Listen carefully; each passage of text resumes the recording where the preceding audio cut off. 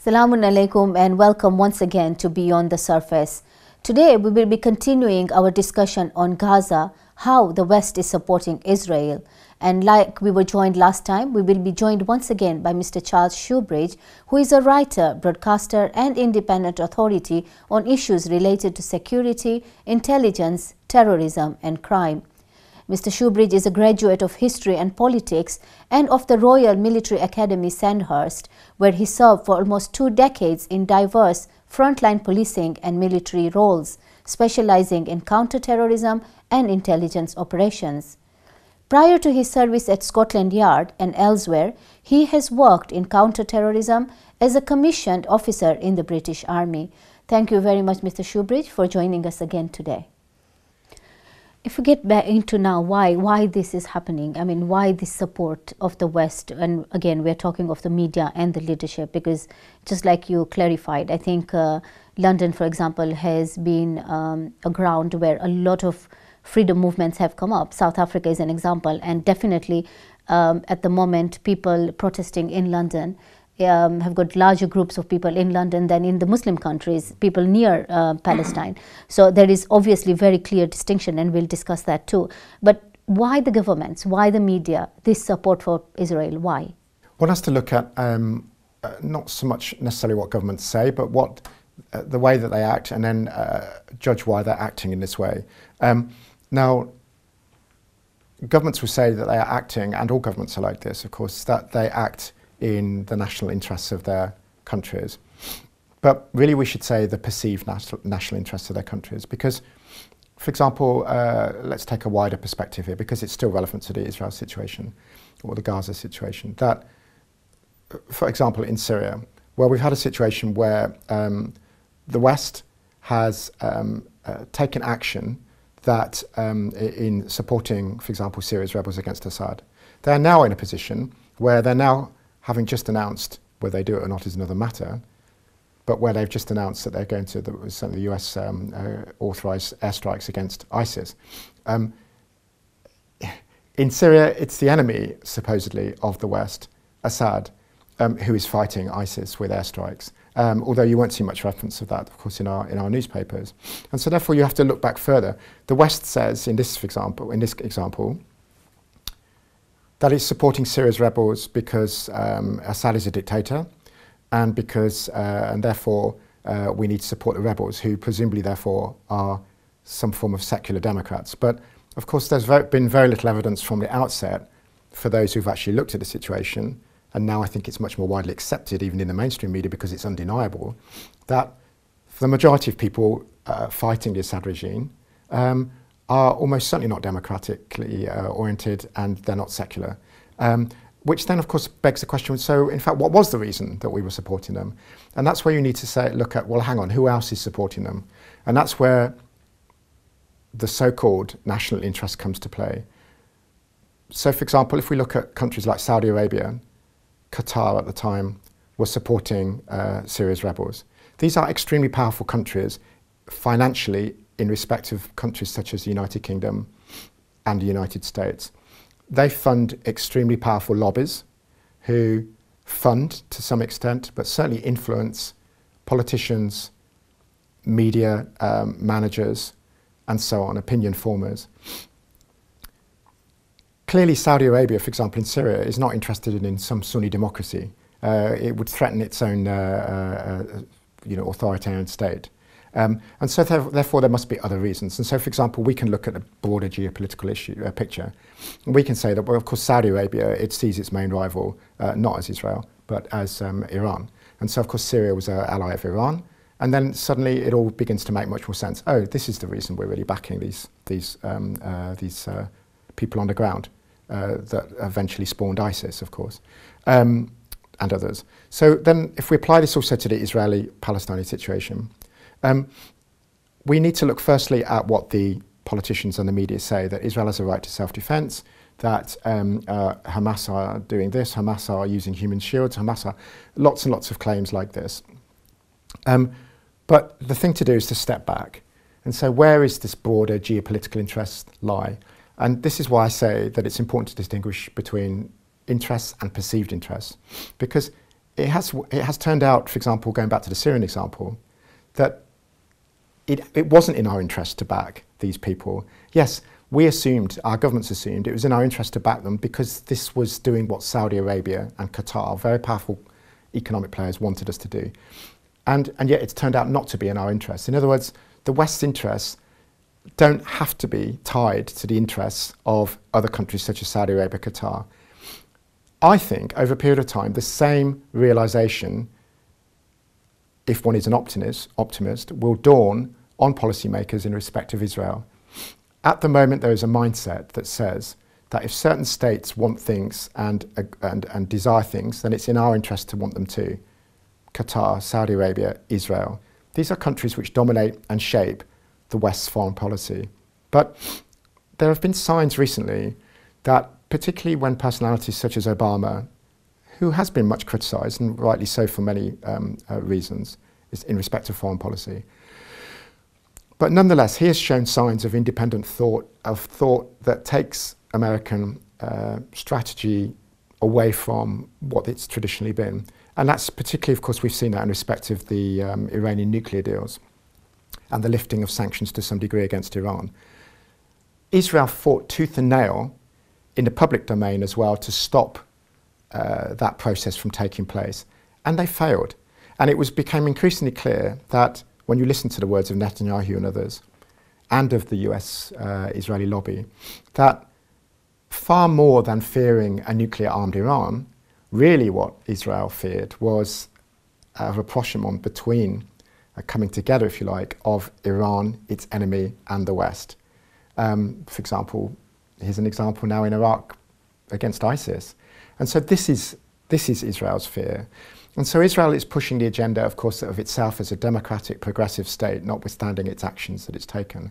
So, but we've still got this issue that the perceived interests of the West lie with Israel. And of course, this is founded upon what is widely pushed to be as so-called common values. But then when we see the bombing of Gaza, what's happened, where is the commonality of values? Okay, a cynic can say, yeah, but Britain and America has done that in Iraq and Afghanistan, and it's true to some extent, but it's not the same as what's been happening in Gaza. You know, Britain, for example, had terrorism, as it called it, from the IRA, and some of that came from across the border in the south of Ireland for 30 years, for 3 decades. You know, 3,000 people died in the UK as a result of terrorism on all sides from the IRA.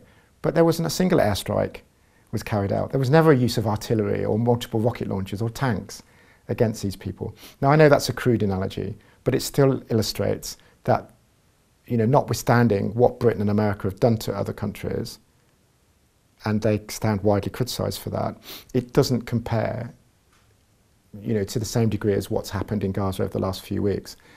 So when we go back to the central question, or the question you just asked, we need therefore to look at perhaps financial matters behind the scenes as to why the West or its governments are so supportive of Israel. First of all, there is this aspect of taking away the finance, this idea about common values, about democracy, etc., etc. And it's a sophisticated modern country, Israel, for sure, despite its issues, even if that is largely funded on foreign aid. But secondly, there's no doubt that the Israel lobby in capitals around the Western world is unbelievably powerful. When one looks, for example, at, let's say, the UK government, 80% of, this survey was carried out in 2012, Patrick Coburn, the journalist, wrote an article that really exposed all of this, that I'm going to go back on that. Let me go back on that. You can take that out. What I was going to say is, so can I just, because I want to take Patrick Coburn's name out just in case it wasn't him, I think it was. It's absolutely clear that Israel has an extremely powerful lobby. I mean, this is well known, but it's really undeniable when one looks at the situation in Washington and, for example, in London. As an example, in 2012, which is the last figures that I saw, that just 2 years ago, that 80% of the UK government's MPs were members of the Conservative Friends of Israel. I mean, there is no other lobby group that has this kind of power.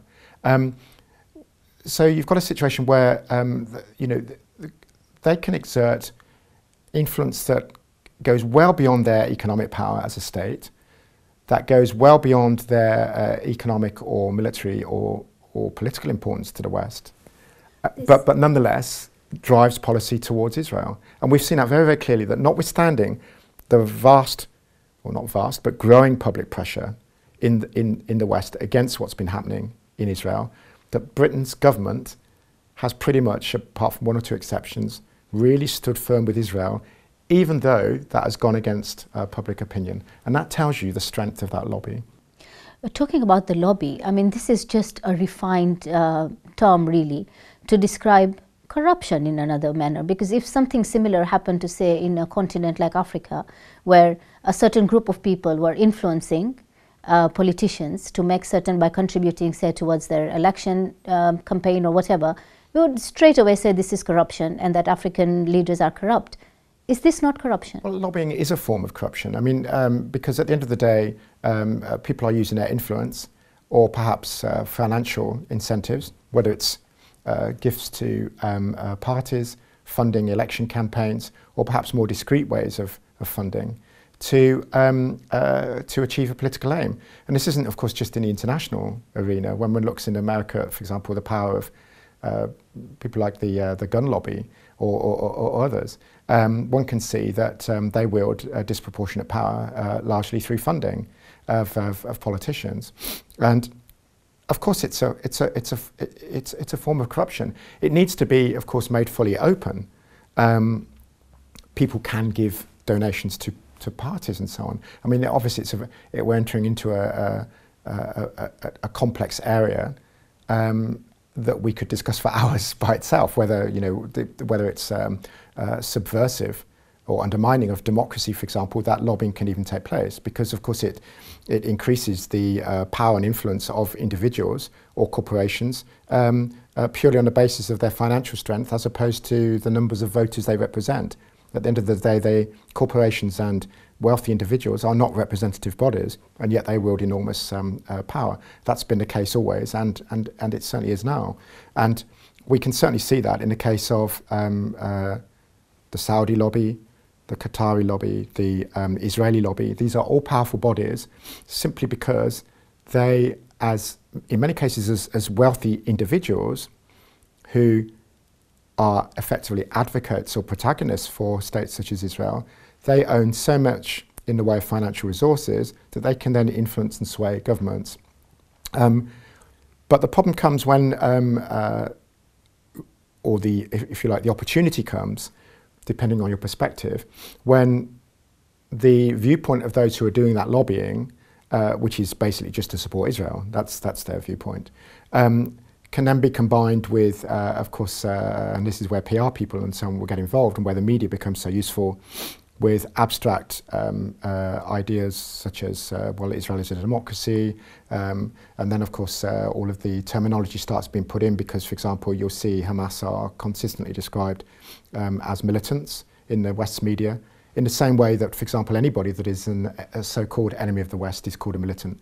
The East Ukrainian rebels are called militants. What makes them militant is hard to see, but if you're called militants, clearly, Syria rebels, for example, very rarely called militants. ISIS, when they're on the Iraq side of the border, they're called militants. And so we can see here that the combination of all these different players can then produce this narrative, which is, if not pro-Israel, although it is pro-Israel, but of course that narrative has become increasingly difficult to sustain because of what's obviously been going on in Gaza. And then, of course, it shifts to be explanatory, to purport to explain Israel's actions, that Israel has no choice but to kill so many civilians.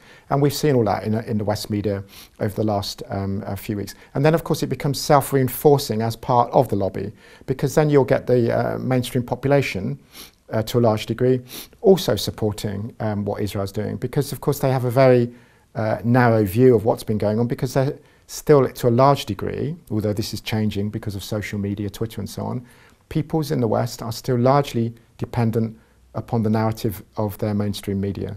And of course, if that mainstream media is if not controlled, then largely influenced by the lobby groups, then it becomes almost for the lobbyists a self-perpetuating virtuous circle, because not only is the lobby directly seeking to influence politicians and governments, but also then there is this perceived upwards pressure that comes from the people because of the messages they've been being fed.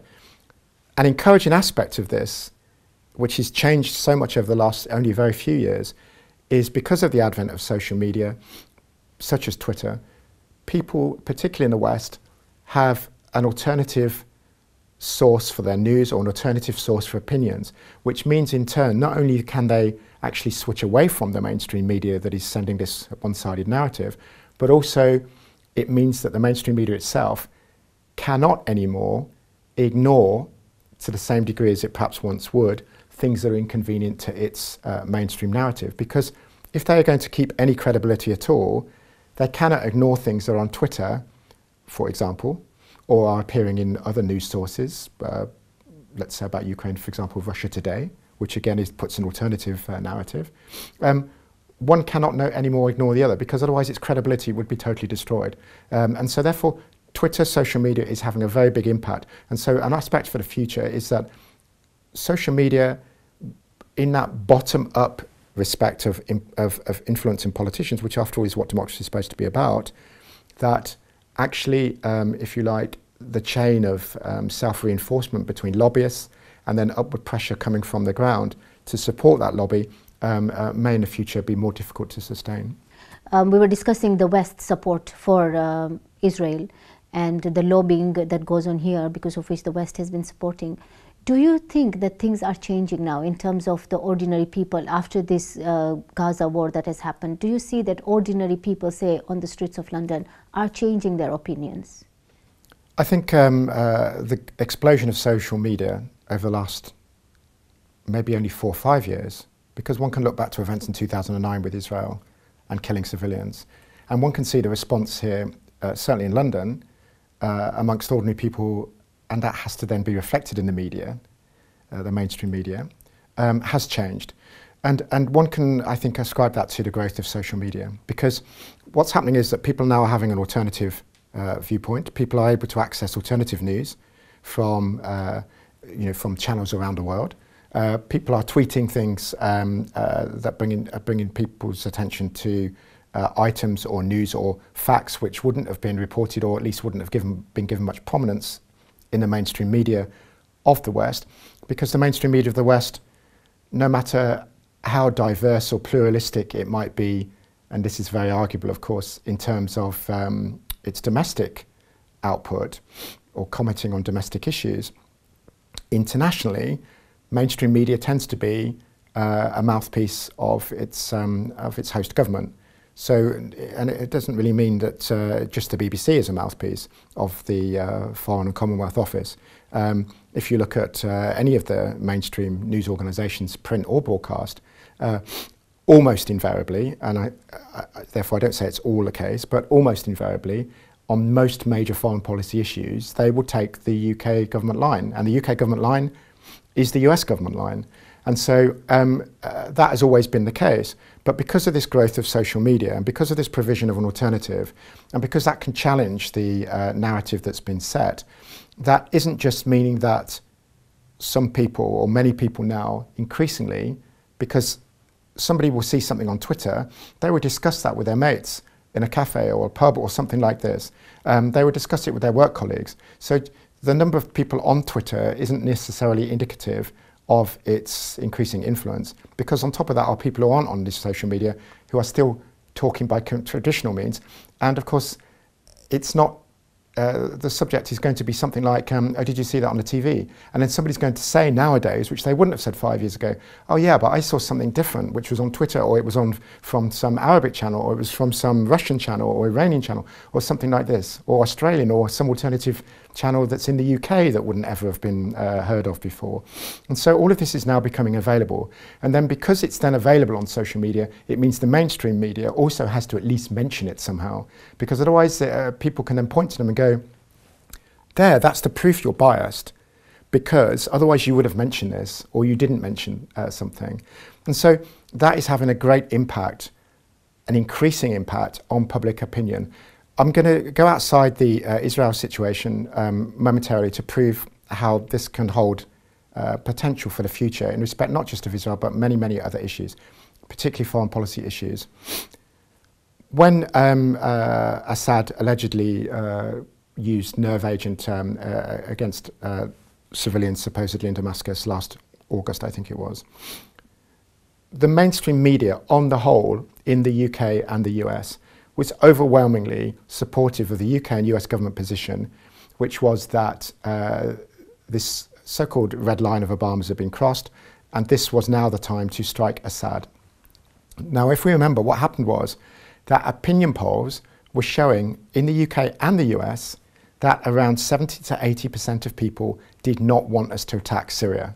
They either A, they didn't believe what they were being told, or B, they're fed up with war, or a combination of different things.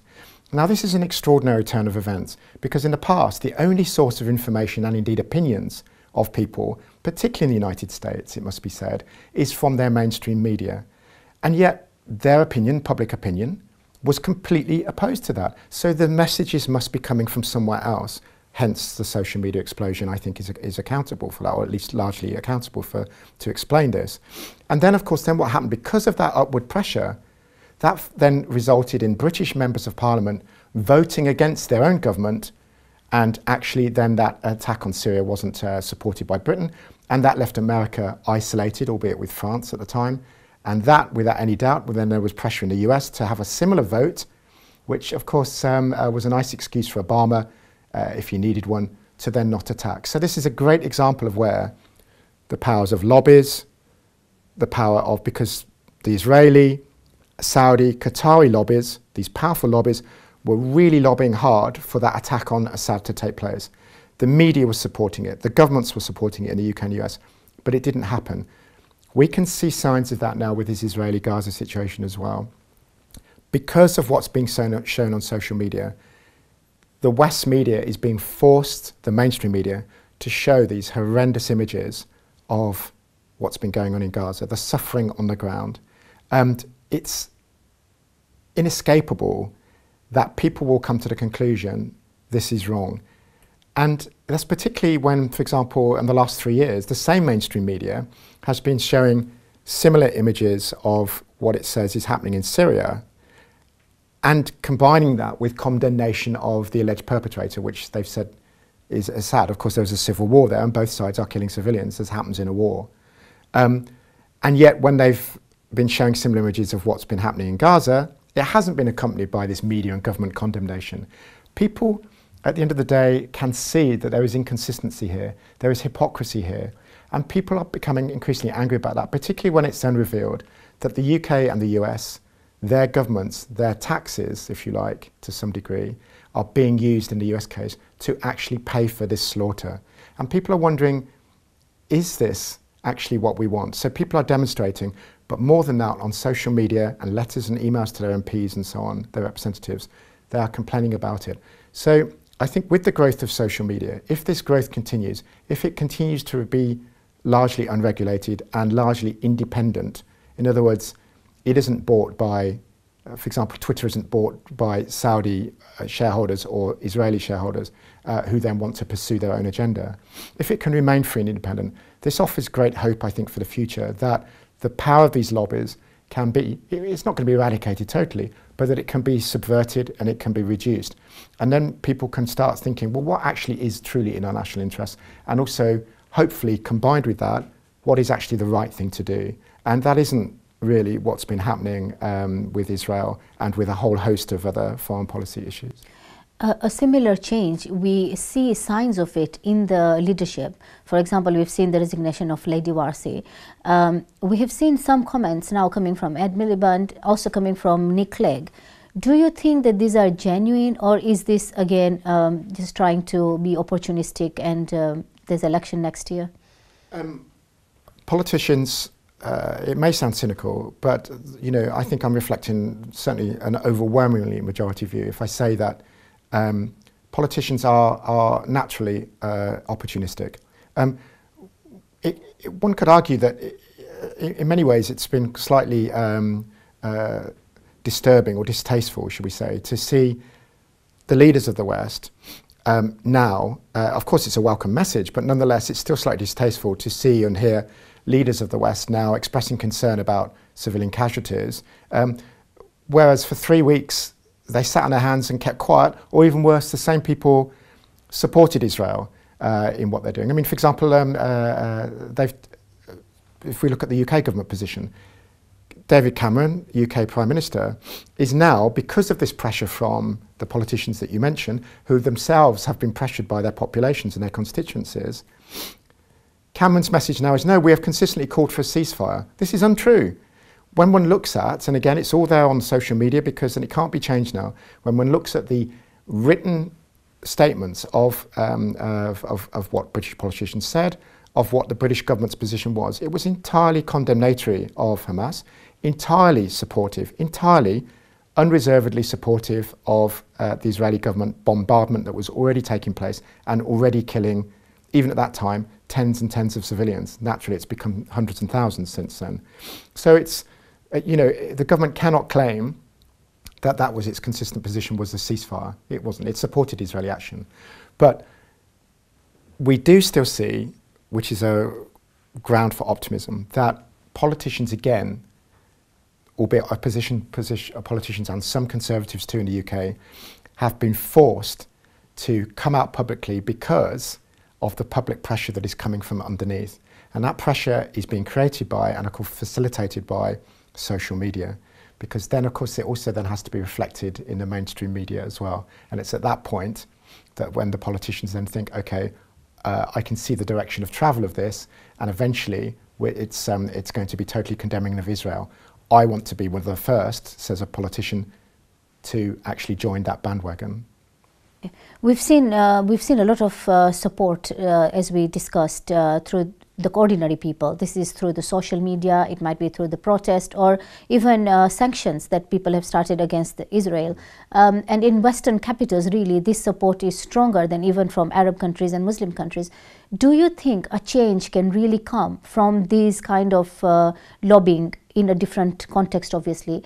Will this influence, for example, the elections next year? Is there enough voting power with these ordinary people in Western capitals to influence change? Well, it's a very good question, because if these were true democracies, of course, the Western countries that had true democracies, then of course the feelings of ordinary people would count. But and to a large degree they do, to be honest. But if the choices, voting choices, are limited, then of course you have a limitation of democracy itself.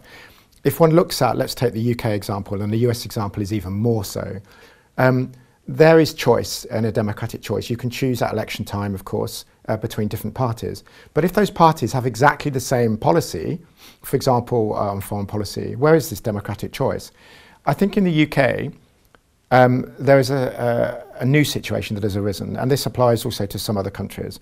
And I think there is a feeling that a similar situation may at some future point arise even in the US. And that is in the UK, for example, you've got three main parties, two of which are now, of course, in power as a coalition. Their foreign policy positions have been almost identical on almost all foreign policy matters. For example, the Liberal Democrats, even though they opposed the war on Iraq, as soon as the war happened, they then supported it. And then, having then, you know, they were in opposition then. And of course, they've now shown their true colours, because now they're in government. They've supported attacks on Libya. They've also then supported the attack on Syria, which didn't take place. So I think there is a general disillusionment, should we say, amongst British public about these kind of issues anyway, because governments have taken these military actions largely without the support of the people in any case. Whatever one thinks of a new player on the block in the UK, which is UKIP, UKIP is the first party, and this, one should not take this as an advocacy of UKIP. I'm just stating it as a factual observation.